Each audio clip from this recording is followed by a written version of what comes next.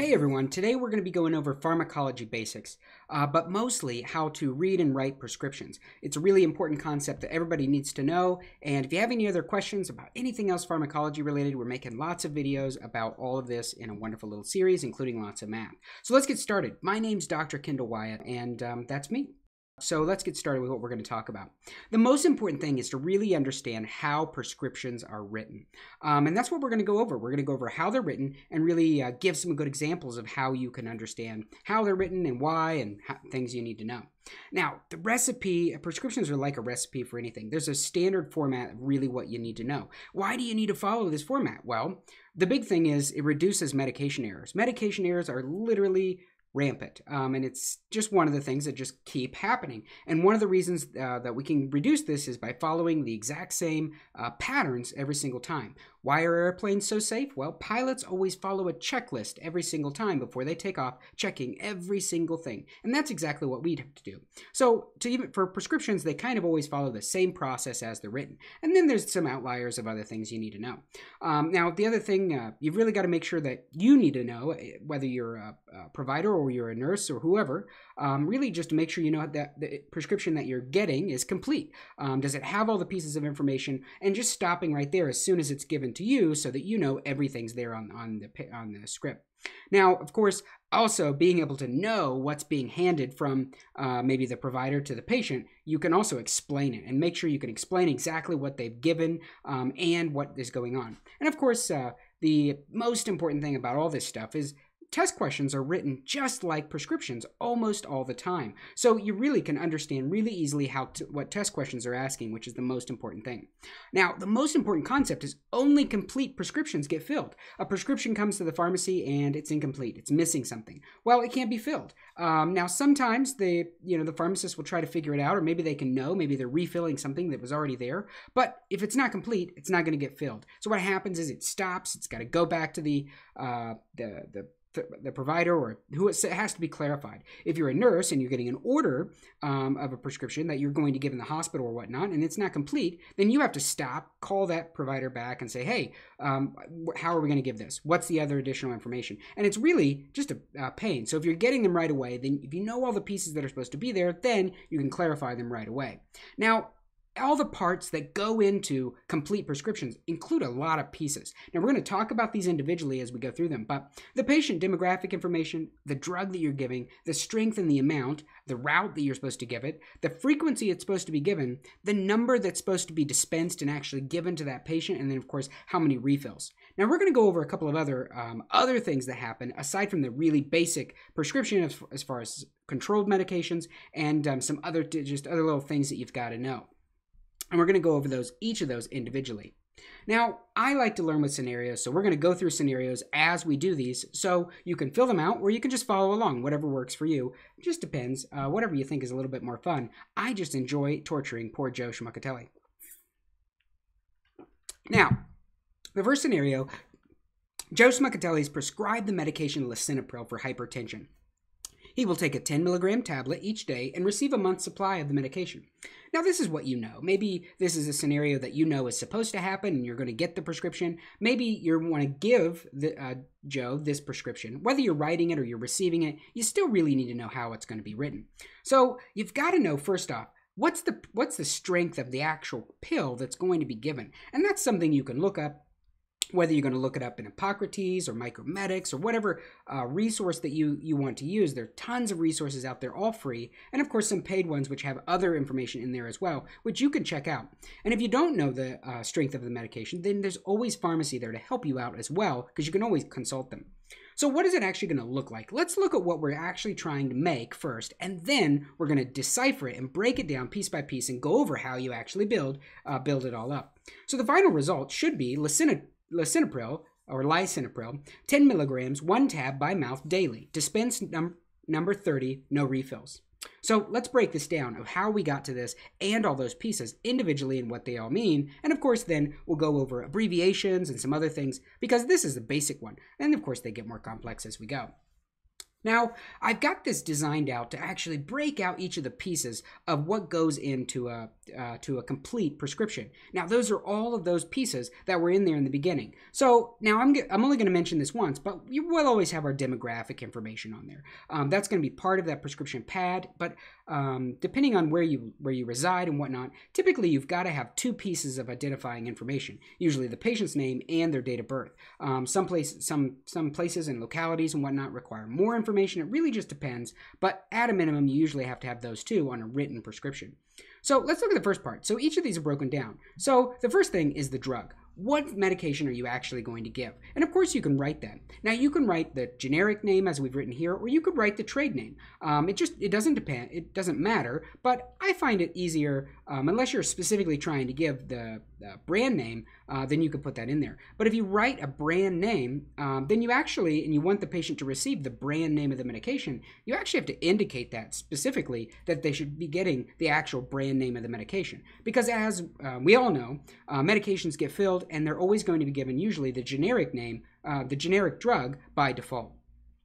So the next part's the strength. So what is the actual strength of the medication you need to give? Now, this is where it gets a little confusing because there's a lot of different variables here. The medications come in different strengths and quantities, and maybe the dose that needs to be given is different than what's available. So I like to look up in Hippocrates or Up to Date or Micromedics, any of the resources, and find out what prescription strengths are available. I also like GoodRx. It's a great resource to go in and see what those medication dosages are and how they're going to come at particular pharmacies.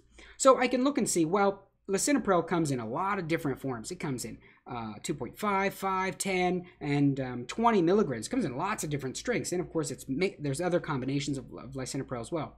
But I know that there's a 10 milligram tab, so that's great. 10 milligrams, and I want to give, then next thing is, well, how many of these 10 milligram tabs do I want to give? Well, I just want to give one, and one tab. And it's really important to give what that is, because there are different things that you may be giving. Maybe it's one puff if you're giving an inhaler. Maybe it's, well, we'll talk about some other things in there. But maybe it's one tab. Maybe it's one capsule. Now, is it really important? Is it going to be the end of the world if you write tab and it's actually given in capsules? Usually not, because those are the kind of things that the pharmacy will infer. And they know that, well, this must have just been a mistake because lisinopril comes in a tablet, not a capsule. And there's, at least I'm not aware of any specific instances where that's really, really important.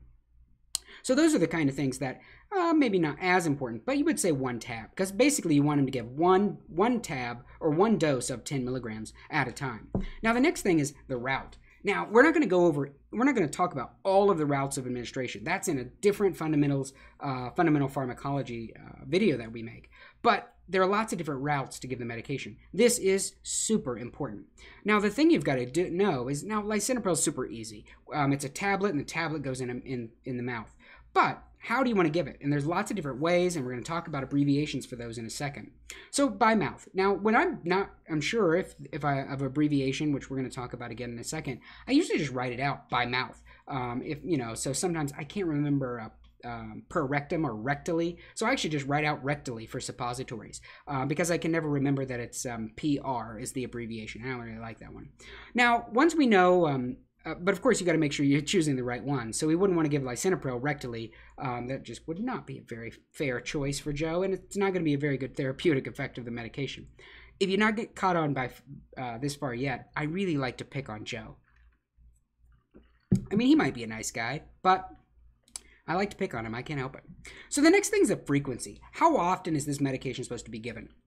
There are lots of different frequencies, and we're going to talk about the abbreviations with those in just a moment. But the frequency, how often is that medication supposed to be given? So how often is the 10 milligram, one tab of 10 milligram lisinopril supposed to be given? Well, we want to give it to him once a day.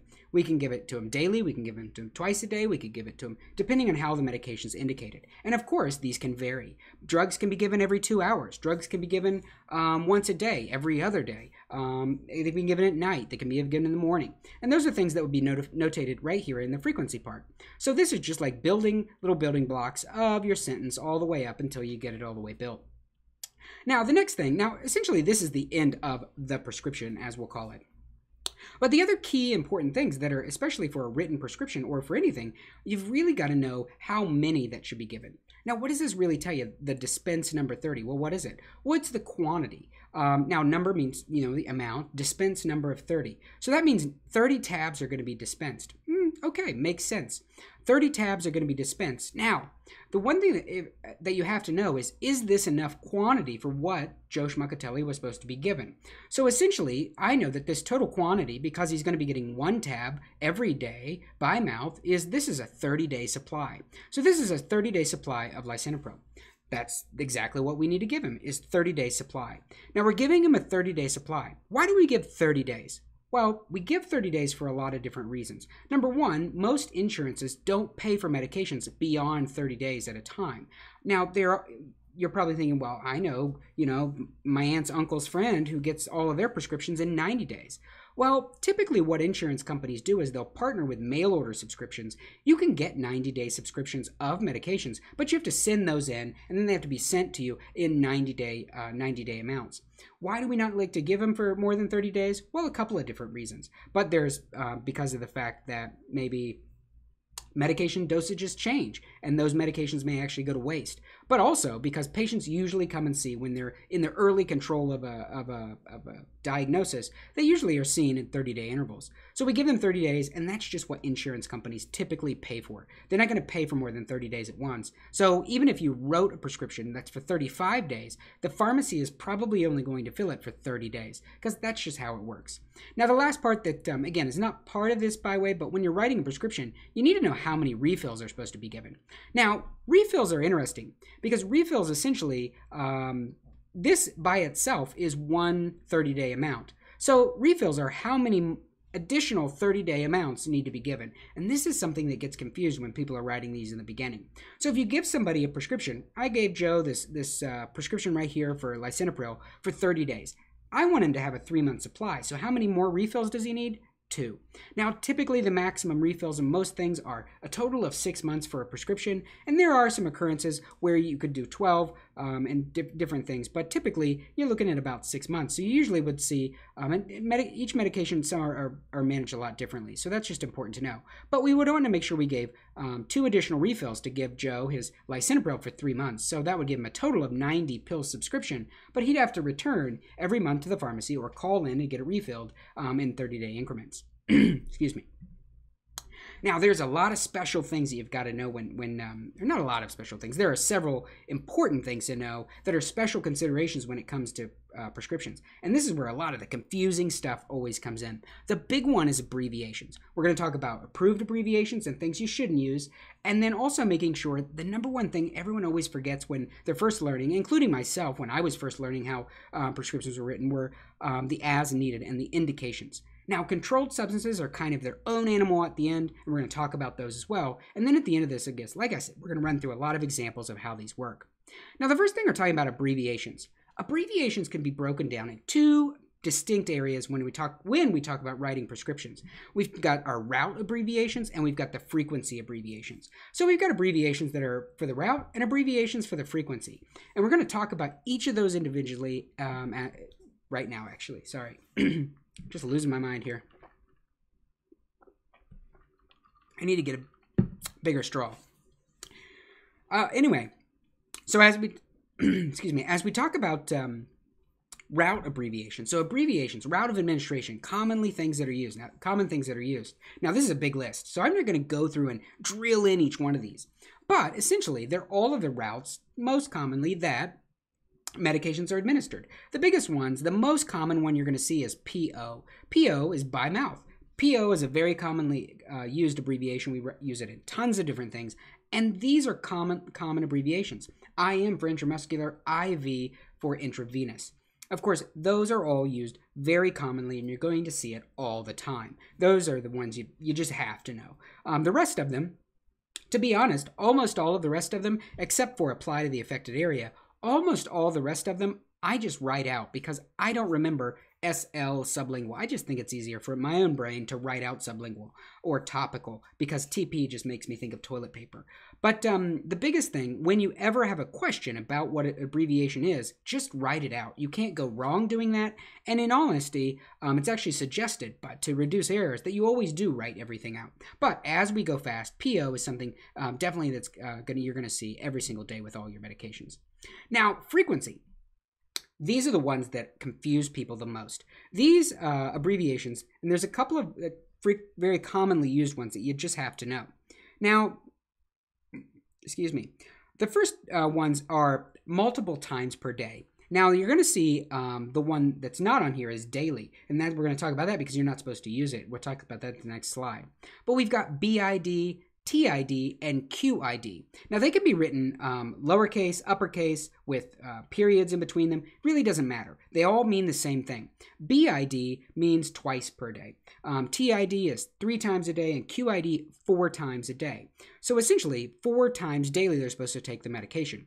That's not at specific timed intervals. It's just 4 times per day. We hope that they space them out, but it's not supposed to be specific times.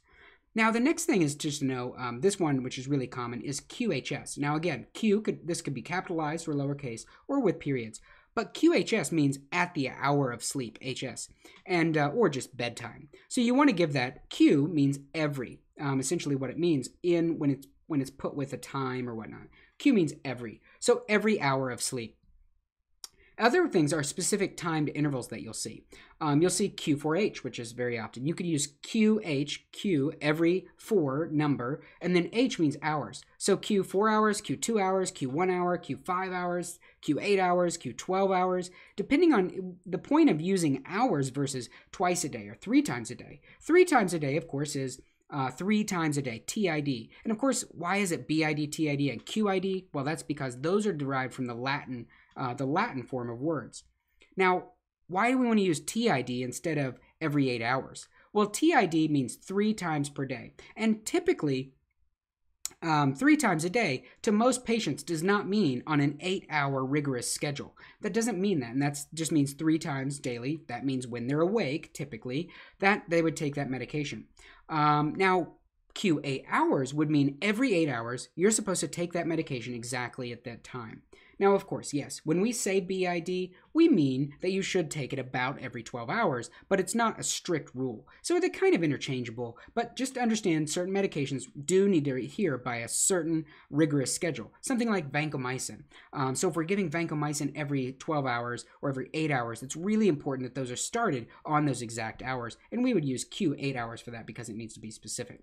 Now, the next thing are abbreviations that you need to avoid. Now, depending on whether the hospital system that you're associated with uses JCO or Joint Commission rather, or whichever organization that they use for accreditation, JCO, Joint Commission, actually have a abbreviation list that is not to be used. And this is what those are. And these are abbreviations really that in general everyone should avoid because they're just so commonly confused. And that's U for unit, or U or lowercase or uppercase, because it just is to spell out unit. It's very commonly confused, as well as international units or IUs.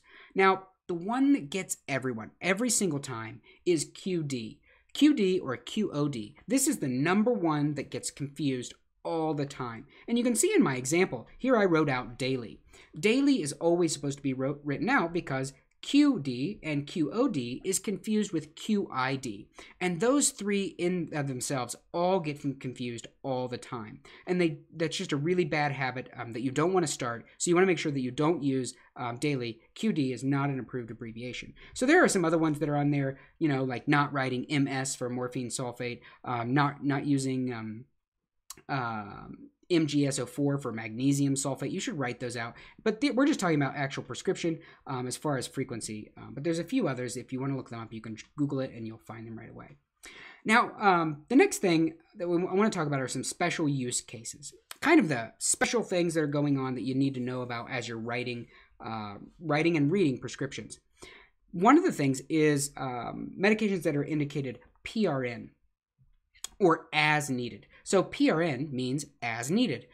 So PRN as needed. Well, what does that mean? Well, one of the things that's important to know, if a medication that is prescribed has special indications or special considerations, they have to be spelled out very clearly. So if we use PRN, so if I wrote a medication needs to be given Q8 hours, PRN or as needed, well, it has to have an indication. Why are they using it only sparingly? They need that indication as to why they're actually giving it, or why they need to take it at that 8 hours. Well, they should take it for pain. And that could be on there. And that pain could be more specific. It could say in a hospital setting for pain at a scale of 5 to 10 or 7 to 10 or whatever it is. It could be very specific, or it could be a little bit more broad. As we write most pain medications, they're written, every so many hours, PRN for pain, as needed for pain. Another thing that is just an important consideration is to know that it could be around vital signs or essentially anything. And this is where they'll just be written out, and it needs to be clear. So one of the things that's often an indication or a very specific one is you use a medication Q4 hours every 4 hours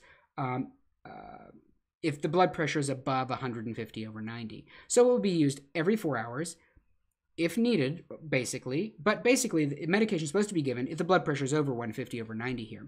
And of course, because I like to pick on Joe, a medication should be used daily as needed for hemorrhoids. What does that really mean? Well, that means that you shouldn't be using more than once a day of that medication for hemorrhoids. So if you need to use it twice a day, that's against the medication and you're going to run out. That's why that's there. Same for pain. Q8 hours. Well, if you're taking the medication every 4 hours, that's not the way the medication is supposed to be taken. And that's, again, they're going to run out of medication. There's not going to be enough, et cetera, et cetera, et cetera. But these are really important things. Now, the last thing before we get into running through some examples are controlled medications. Controlled medications are really important to make sure there's a few considerations you need to know, but most importantly, these vary by state. So there are federal guidelines about controlled substances, which are managed by the Controlled Substances Act and then regulated by the FDA. But essentially, that's the umbrella. And then underneath of that, the states can make more restrictions based on all of those particular things from the state level. They can limit certain things by provider level. So in, I think, 22 states now, nurse practitioners can work independently.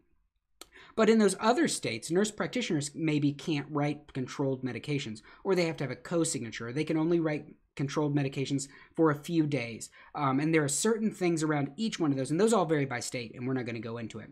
But the big umbrella rules, the things that really apply across the board, is that when a prescription is written for a controlled substance, so a scheduled substance, the quantity, when we look at the quantity number, so how many, dispense number of 30, that number needs to be spelled out, written out as 30. Dispense number 17, you need to write out 17 on there. That actually decreases fraud, because what happens is 30, then the patient will just go in and sometimes they can easily change it to 300, or they can change it to 130. And that's something that's really ruling out a lot of that, because you spell out the entire word. And a pharmacy may actually deny the prescription if it's not done. They have that right, or they can clarify and call, just FYI. So technically, without that, it's an incomplete controlled substance prescription. Controlled substances also do not allow refills. So every controlled substance that's written is not going to be able to be written for 5 refills. If a patient's on, hopefully not, but if they are on something like oxycodone every single day and they've taken it for years, they have to have a prescription that's every month going for that particular refill. They can't just have a prescription that automatically refills every month. That's for a multitude of reasons, but also these controlled medications, they're controlled and scheduled medications because of the risk of dependency and abuse, and that's why those medications aren't allowed. Furthermore, of course, for the exact same reason, medications typically don't allow for more than 30-day supply of the medications. I do know, yes, there are providers that will write for maybe 4 times the amount of medication every day because the patient can take it for 4 months. That is not allowed. It is 100% against the rules as far as using things for pain medication and whatnot. It shouldn't be done, and that's a big no-no. And of course, the last thing I think is pretty common is tamper-resistant paper. It needs to be printed out in most places. Or, and because of the use of new technology, there's special electronic authentication software that can be used in some states, in some locations. And I think it's going to be a thing of the future, just because that way we can keep, as we're having a lot more registries that keep electronic systems that keep track of all these medications. So maybe what a provider can actually send a pain medication electronically, but it requires their fingerprint or something like that. And those have to be systems that are all set up. That's not available every year, but it's something that's definitely coming. Along with that, I forgot what I was going to say. Anyway. But it's really important to know about controlled substances. Oh, I didn't remember what it was. So the other thing with controlled substances is that they are controlled at the pharmacy level.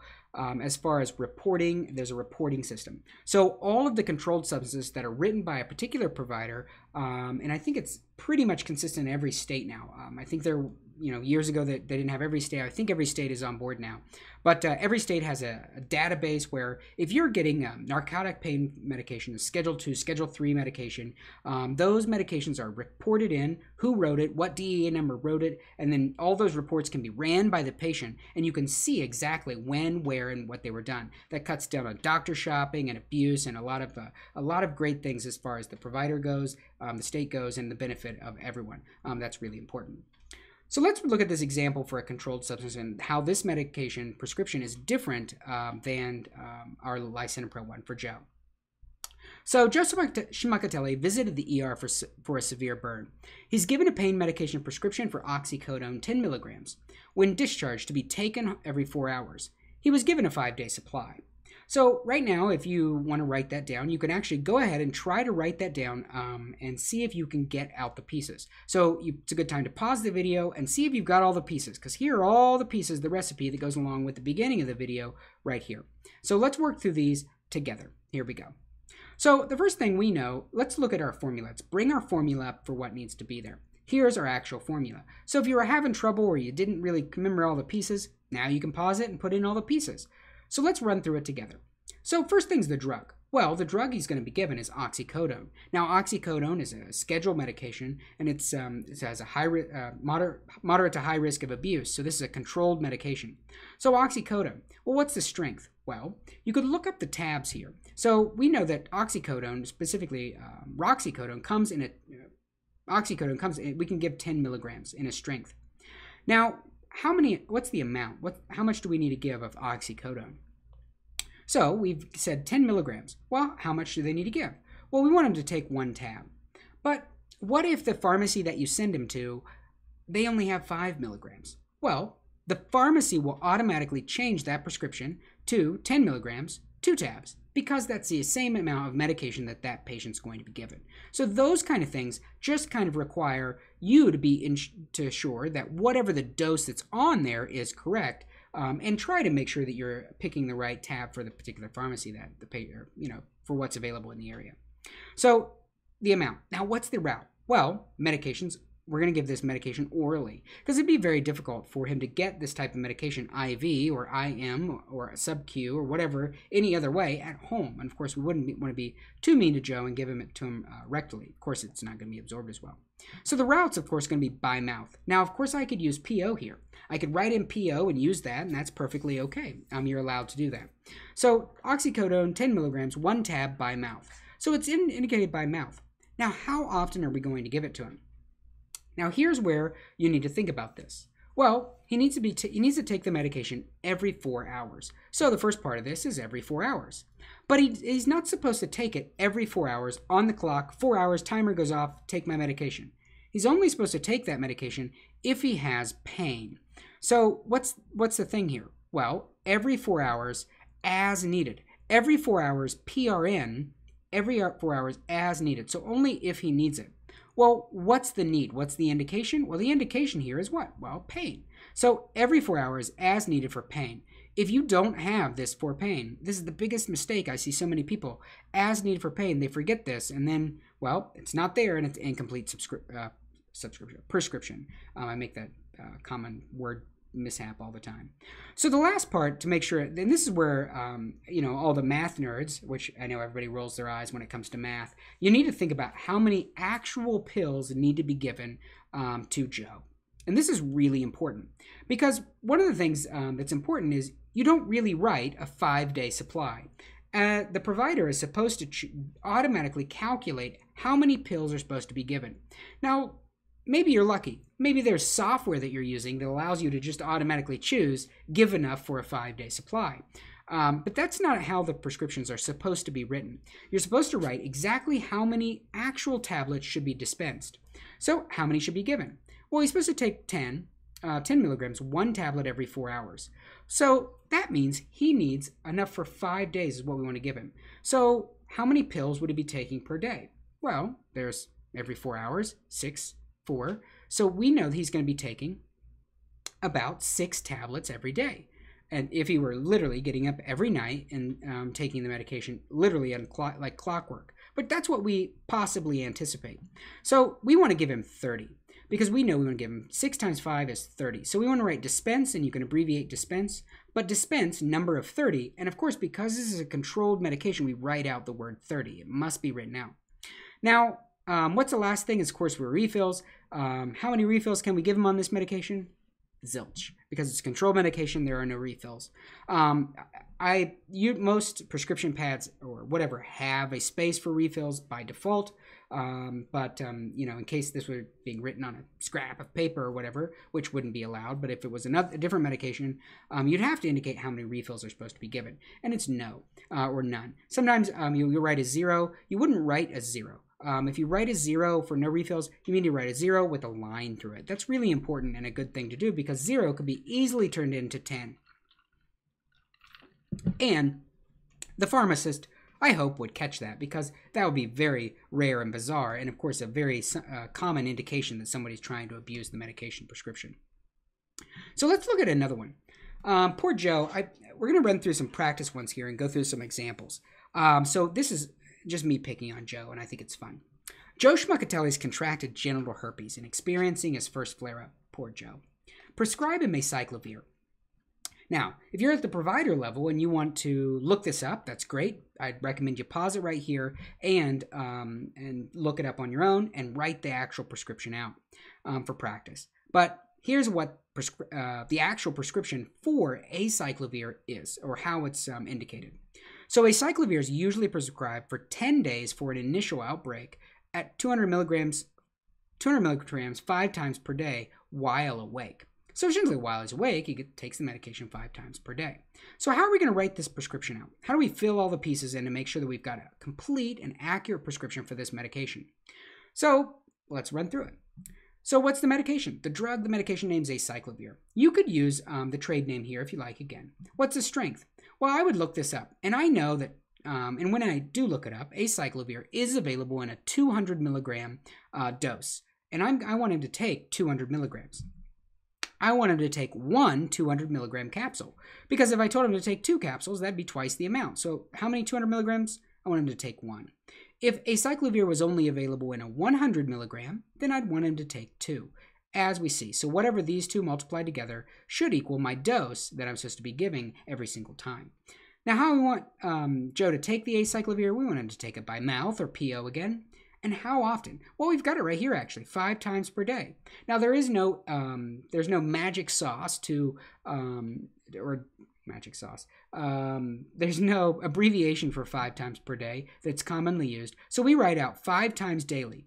And of course, we want to put that in here while awake because we don't want Joe to actually get up or take this medication every 5 times a day divided out per hour. We don't want him to do that. Because we want him to sleep through the night, because we're nice people. And as much as we like to pick on Joe, we feel bad for him because he's got herpes, it happens.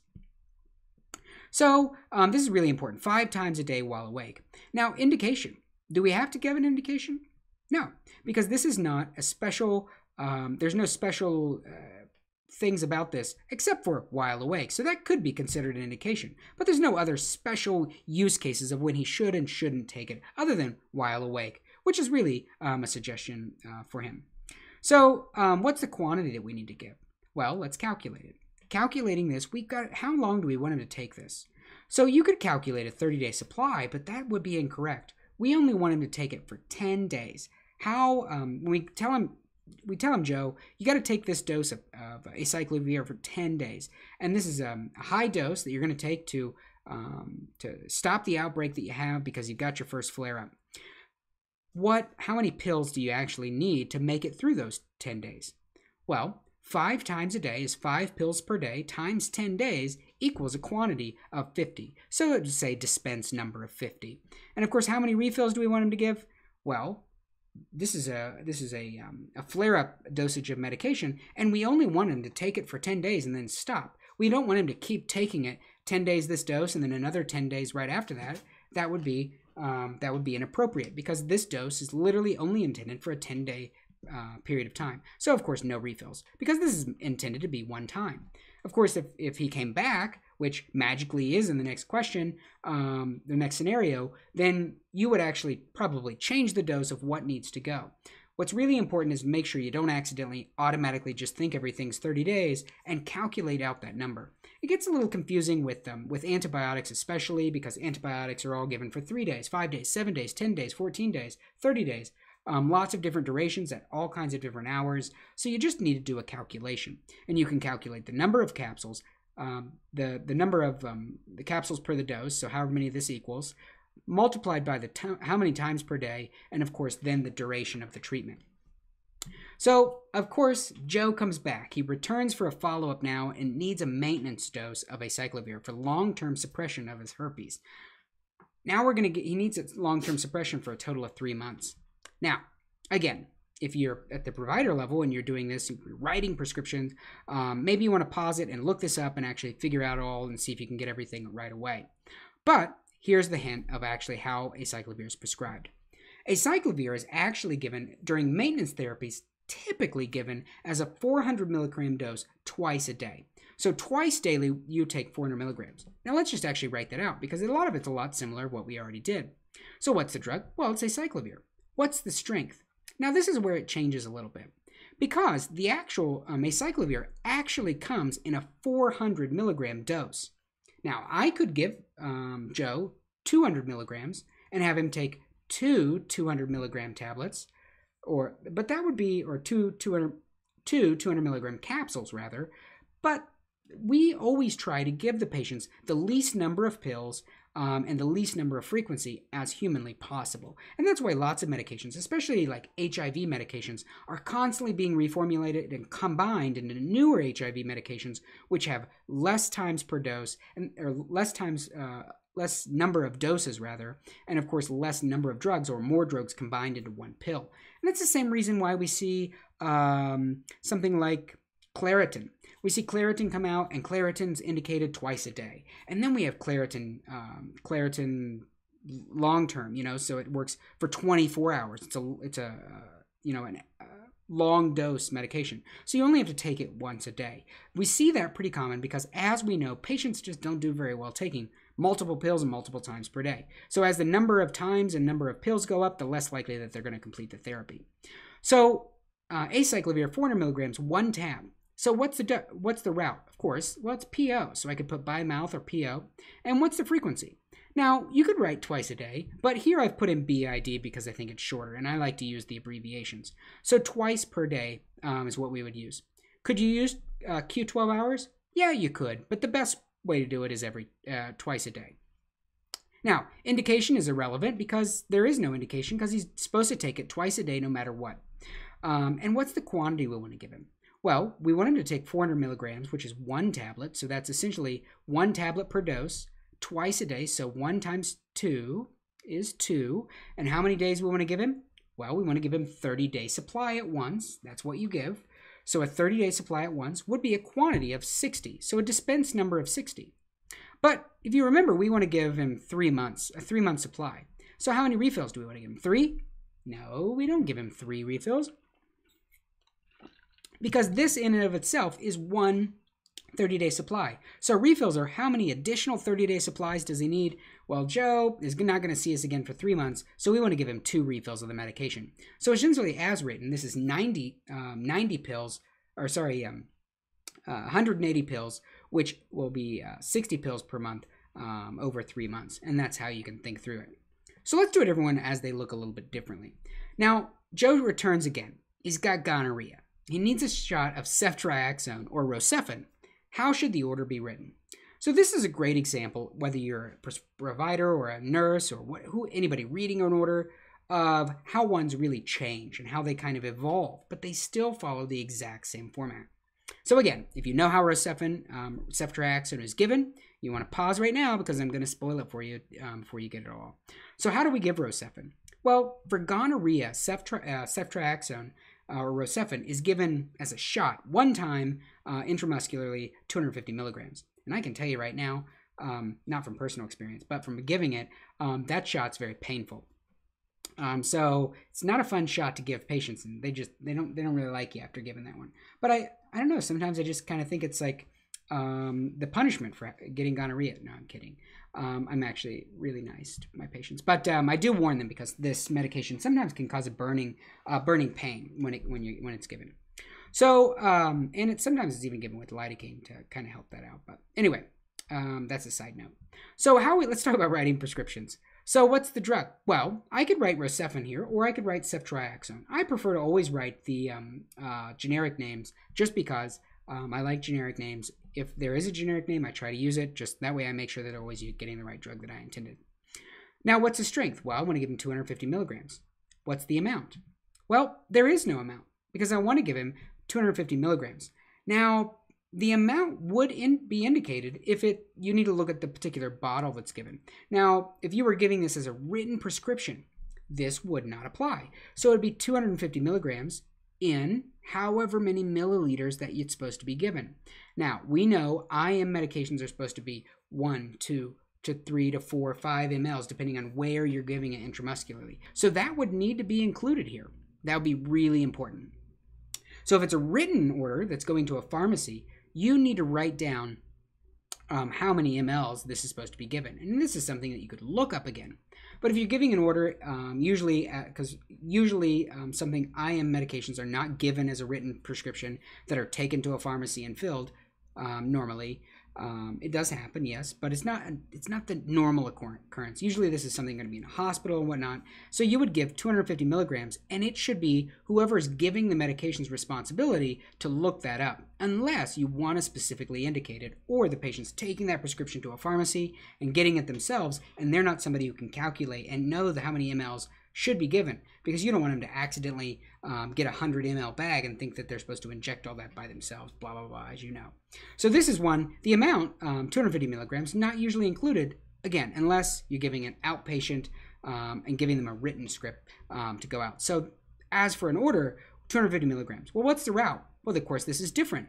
So the route's not by mouth. We want them to take it IM or intramuscular. So that means we're going to give them a shot. We always like shots.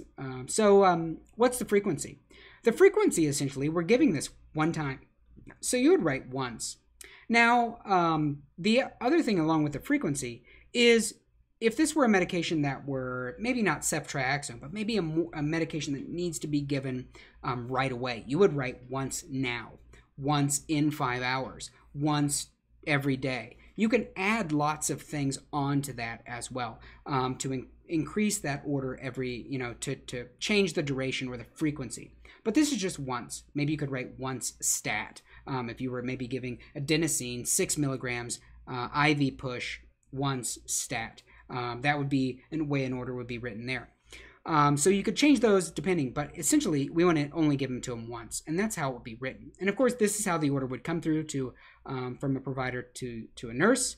This is how it would come through. This is how it would go to the pharmacy, and then of course they would send back, if you were going to a written prescription that a patient is going to take to a pharmacy, you would want to include, try to include 250 milligrams in how many mLs. And this gets a little weird depending on what's going on.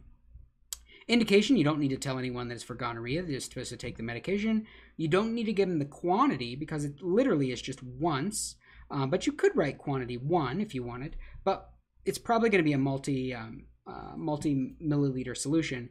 And then, of course, how many refills. So quantity is usually left out, and refills, are, of course, are none, because this is a one-time. Now, if you wanted to give him some doses to have on hand, or prescriptions that he could refill later for one-time use each time, then you would write 5 refills. But of course, that's not something standard practice that we would do. Now, it is something that is written, something different example, something like an EpiPen. An EpiPen is written as an IM injection once as needed for anaphylaxis, and the refills may be 2. There may be 2 refills, quantity of 1, refills of 2. And essentially, a prescription doesn't expire until 6 to 12 months, depending on where you're at. And then you could refill that. Once the EpiPen that you have expires, you could go and get another one. So that's just another example. Sometimes lotions or creams, things for psoriasis and whatnot are given, and they may have that you may be using them as directed or apply to the affected area as needed, but they may have multiple refills that may not necessarily indicate a 30-day supply. So just lots of different things on this, but this is the general basics on how to go through and write a prescription, how the basics of how it works, and the big thing, again, just following that standard formula. It's super important. So that's all we've got for how to understanding prescriptions, how they're written, and understanding the basics. And we appreciate you watching. As always, you should jump over and check out some of our other videos. You can subscribe to my YouTube channel. Just push the little button. It's like it's going to pop up. It's right there. Subscribe to the channel at Kendall Wyatt MD for lots of other videos. We appreciate you watching. And as always, guys, good luck studying.